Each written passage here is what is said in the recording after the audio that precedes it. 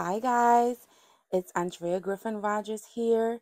I am a biblical teacher, writer, author, and a podcast host of the Can I Get a Favor podcast, which you can find on Anchor FM or even on your Spotify as well as YouTube.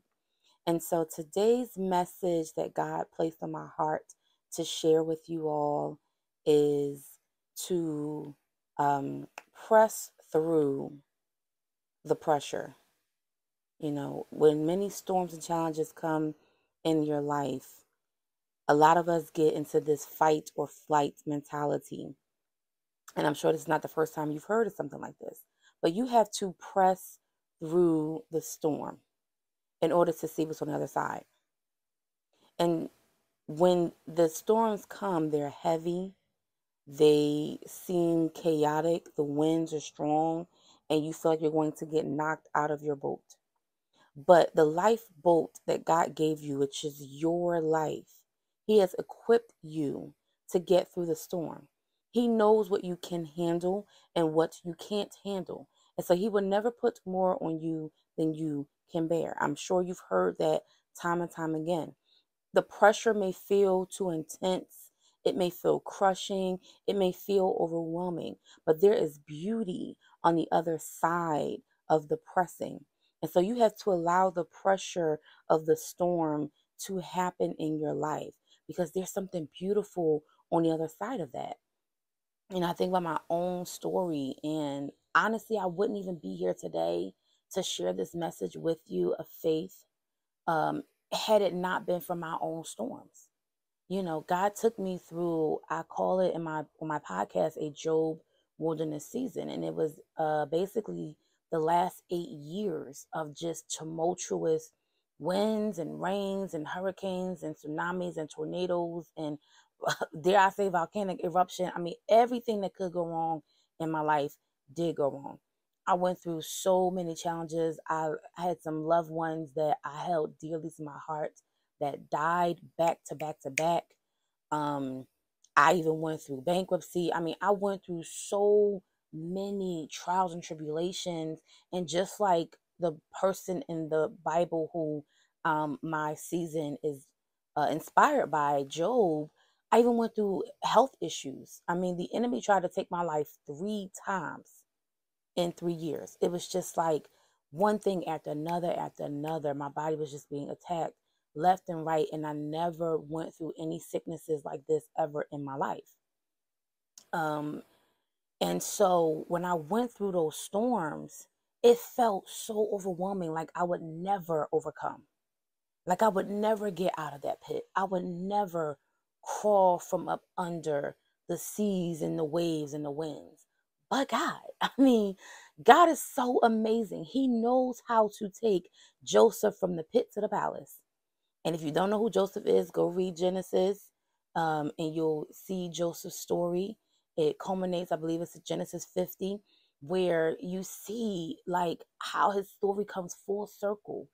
I mean, this man literally went from being thrown in the pit by his brothers, becoming enslaved by his brothers. They sold him into slavery. Then he got lied on and betrayed and persecuted, thrown into prison, all for standing up with morals and values and doing nothing wrong but being his best self that God created him to be. And then while he was in prison helping other people get free, they forgot about him. Child, they went on about their own life and totally forgot about Joseph. And so Joseph stayed in prison for 3 more years before the person remembered, oh, wait, hey, yo, bruh, I forgot Joseph helped me out. Yeah, you did. And so when he remembered, he went to the Pharaoh of Egypt and said, oh, darn it, I remember Joseph helped me. And so we got to go get Joseph because I know Joseph can help your situation. And Joseph not only helped the Pharaoh so much so with the dream that he was having and the problem he was about to face of a 7 year famine, that the Pharaoh thanked him and awarded him as second in command to the entire kingdom. He was second after Pharaoh. And so it's amazing when you see stories like that in the Bible, when you see stories of Job, where Job went through everything in hell. Everything that could go wrong did go wrong. He lost everything. Even his own wife told him to curse God and die. And yet still, Job held on that though you slay me, Lord, yet will I trust you. And so we as believers in Yeshua, believers in Jesus, we have to do the same thing. We have to know that whatever is going through, whatever you're going through right now, whatever storm or season you're in, whatever tragedies may be happening in your life, whatever, whoever is dying around you, that God is not crushing you without a purpose. It's to produce good fruit from you. It's called pruning. There are some things that are being cut back from your life in order to propel you forward. And so instead of grumbling and complaining in this season, wondering what is going on, God, and why, learn the lessons that you need to learn on this level because they're going to help you get to the next level. You may be focused so much on getting there because the pressure of the storm is just too much for you to bear. And so you just keep focusing on when I get there, I'll be happy. When I get there, I'll find love. When I get there, I'll have peace. When I get there, I'll rest. And God is saying, here is holy. Focus on here. Focus on today because I have something here for you today. Learn what you need to learn on this level. Instead of asking me to take it away, ask me to develop in you the strength you need to face the challenges up ahead because I would have never sent the storm your way if you could not deal with it. God is not a cruel God, and he is not a man that he should lie. His word does not return back to him void. And so if you are still here in 2022, it's because God has a purpose and a plan for your life. You may not can see it right now. And when I was going through my own storm, I didn't see no way out of it. I didn't see that there was a purpose in it. But God, like God brought me through so that I can tell you there's a purpose in the storm. It may not look like it right now, but you have to trust in the process and the one that creates the waves and the winds. God knows what he's doing. And so instead of complaining, instead of focusing on how you can escape it or run away from it, ask God to develop in you the tools that you need to learn on this level in order to overcome it so that you never have to repeat this level again. That's the point in the storm.